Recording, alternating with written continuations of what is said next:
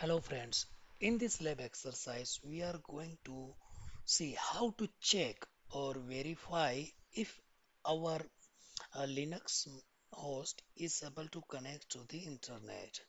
That means we are able to browse any website, download some package, RPM for example, or some configuration file, or maybe configure yum repositories to download packages, install packages directly from the internet. So before that we need to ensure the connectivity. So I have these two virtual machines sessions open. One is black magic, another is white magic. So I go to this black magic for example only, and let's ping google.com, and we see name or service not known.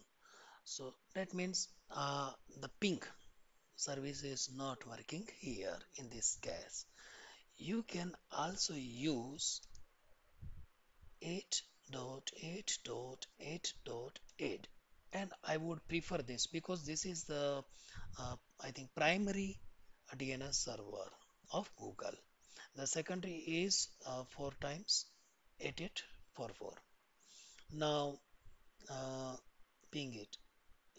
So here also we see network is unreachable.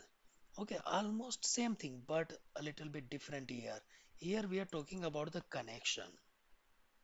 So connection network is unreachable. So that means uh, our system is not connected to the internet. Now I will show you this here. Ping 8.8.8.8. Here I'm getting a response. I hit Control C. I can also use 8.8.4.4. Again we are getting a response.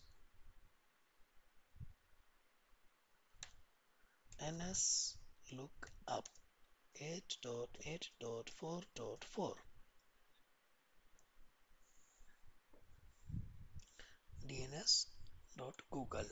So this is the DNS server of Google or google.com. So use this DNS server IP. You can use 4 times 8 or 2 times n and 2 times 4. Very easy to remember also.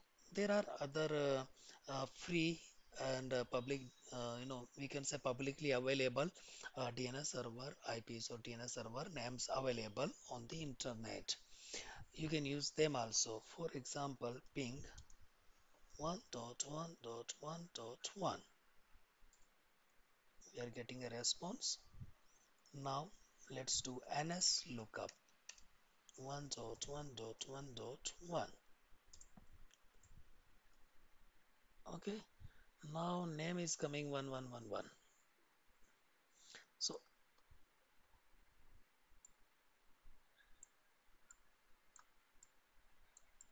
okay, now another thing is, if you want, see, you can give any name to your IP. So this you can use. I think this belongs to some websites such as cloud something. uh, Maybe we can just google it if you want to. But anyways, what we wanted is to check if you are able to connect to a DNS server, and it is very safe and good practice also. Okay, so instead of just looking for a service being available or unavailable, we are checking for the connections. Now I'll show you some other way. You just do this thing echo. Now let's create one connection, TCP connection, and specify the DNS IP, and we know the port is 53. So DNS has this port 53 associated with it.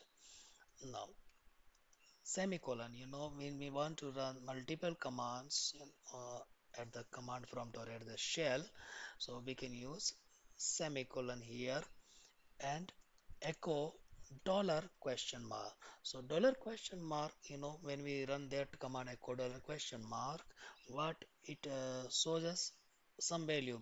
It could be 0, 1, 2, 5, 255. So 0 means everything is good. Now we executed this command and echo dollar this question mark.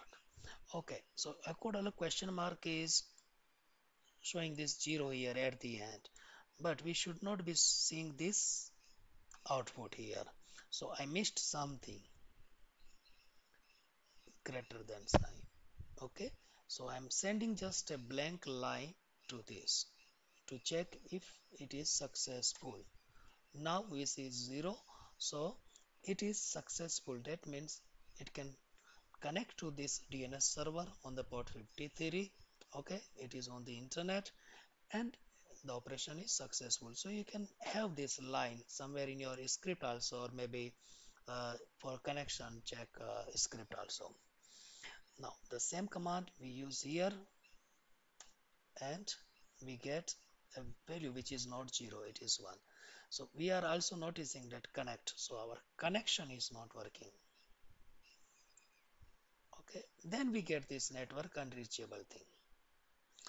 Okay, so the thing is, and also this value 1 which is not 0, it is coming from this. So our operation, this operation was unsuccessful. If you look at the IPs of this machine, you can see I have one Ethernet or interface configured for this VM and it has this IP. If you look at the other one, you can see that I have configured two interfaces here, one and two, and the second has a different IP address here, and because I have configured it as a bridged connection, that's why through this interface I am able to connect to the internet. If I disable this interface, then through this interface and IP I will not be able to connect to the internet because I'm using a bridge connection here. For this I'm using host only connection. Same thing here. I can show you one example, so we can just uh, down this, make it unavailable. Users cannot control this device. Fair enough, I'm not the root user, but if I have root privileges, I can use this sudo command.